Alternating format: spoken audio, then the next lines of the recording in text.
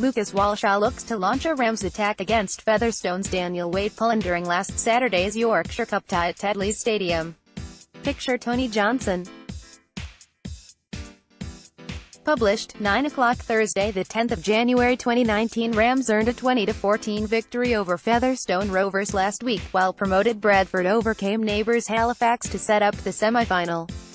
Bulls coach John Kear watched Dewsbury's victory over Rovers last Saturday before steering his side to a 26-16 victory over last season's Middle Eights qualifiers Halifax.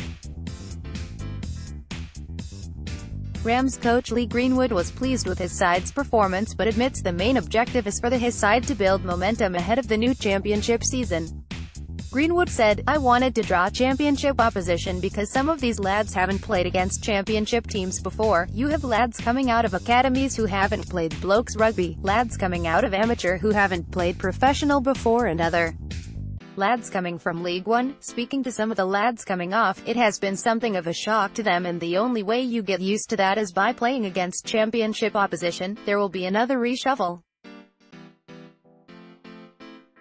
There are guys who didn't play last week that will play at Bradford. Some of these guys have played in 2 friendlies now and might have a breather, but now we have one against Featherstone. We want to get some momentum going and win the next one.